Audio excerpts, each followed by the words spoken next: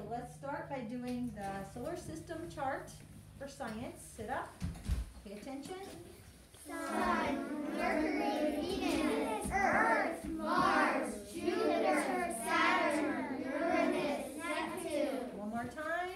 Sun, Mercury, Venus, Earth, Mars, Jupiter, Saturn, Uranus, Neptune. And you do need to know them in order so that you could put them in order on and say which one is which. All right, we're going to be on page 142. Let's read the terms to remember first. Star, a heavenly body that is a giant ball of hot glowing gas. So what star is the most popular star that you know of? Sun.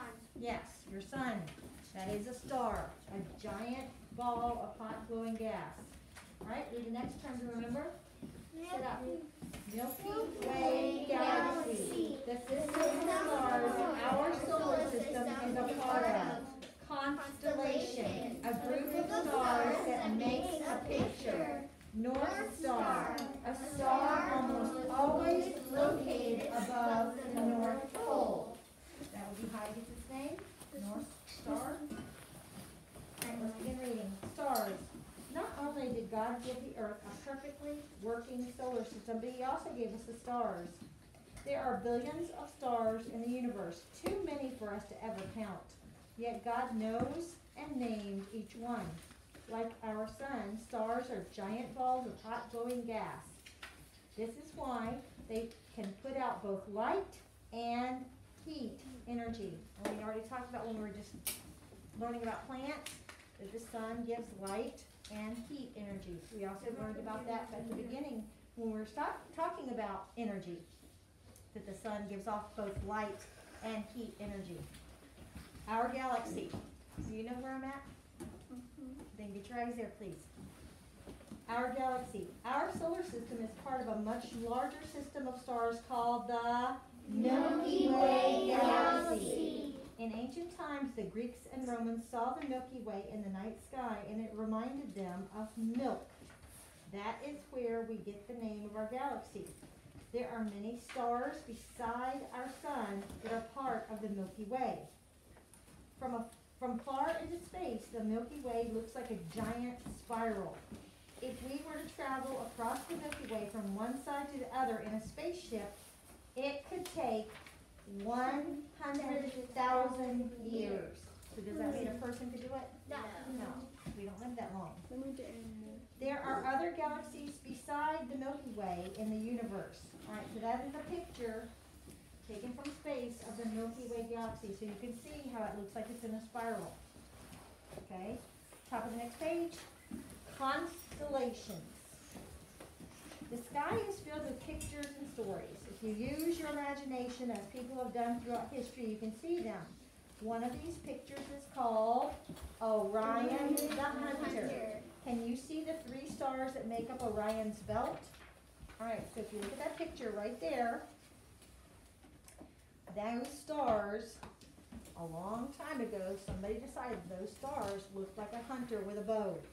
So you can see the stars that make up his bow. You can see the one arm lifted up, and you see the three stars close together that make up his belt. Can you guys see that? Yeah. All right. If you look carefully enough, you can see his shield. I thought that was a bow. Oh no, I thought it was a bow too. Maybe Maybe they're talking that's about what things he's he's holding up. holding. Maybe he's holding up a shield. Yeah. I'm pretty sure that's his shield. No, that's... We're not going to argue about it. I don't know. You don't know. Okay, I'm thinking maybe the thing he's holding up is a shield, because that does look like a bow in the front. The stars that make up Orion have always been as God arranged them. Job mentions this star picture in the Bible. There are many other star pictures in the night sky. A constellation is a group of stars that makes a picture. The Big Dipper and the Little Dipper are constellations that are easy to find. They look like ladles or dippers. The Little Dipper has a very special star called the North Star. It is always almost right above the North Pole. All right, so I want you to look at the pictures below. Don't turn the page. Look at the pictures, they are showing the Little Dipper there. But do you see how the Little Dipper looks like it keeps moving?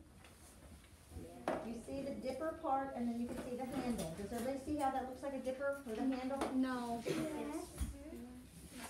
The 4 stars that are like this would be the dipper. And then they have stars like that, that would be the handle. Oh. Okay? Yeah. And do you see how it looks like it keeps moving? Well, that's a Little Dipper.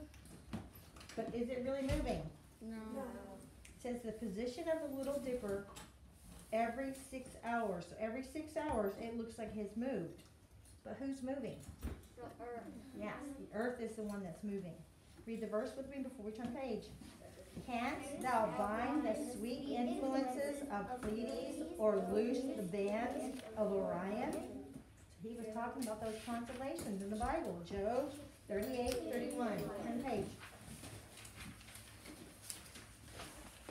If you study constellations, it might seem that they are moving. Depending on the time of night or even the season of the year, they look as though they are slowly moving across the sky. We know, however, that stars do not move in the way planets and moons do. So where is the movement coming from? It is Earth that is moving. Remember, Earth is rotating on its axis. This is why the sun seems to rise in the morning and set at night. This is also why stars and constellations seem to move as well.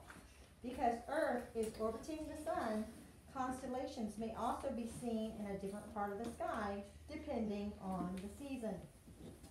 True or false? Stars are made of hot, glowing gases. True. The Milky Way is the only galaxy of the universe. True. It is false. They said there are many galaxies. The Milky Way is the one we live in, but it is not the only galaxy. It is just one of the galaxies in our universe. Constellations are found in different places in the night sky because of the Earth's orbit. True. True, very good. And it's the same with the moon. How many of you felt like the moon was moving? But it wasn't the moon that was moving, it was us.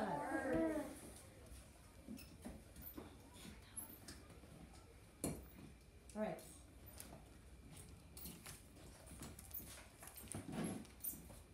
Oh, the moon does go around the earth. All right, I'm not going to start reviewing for the quiz with you. You may start that tomorrow.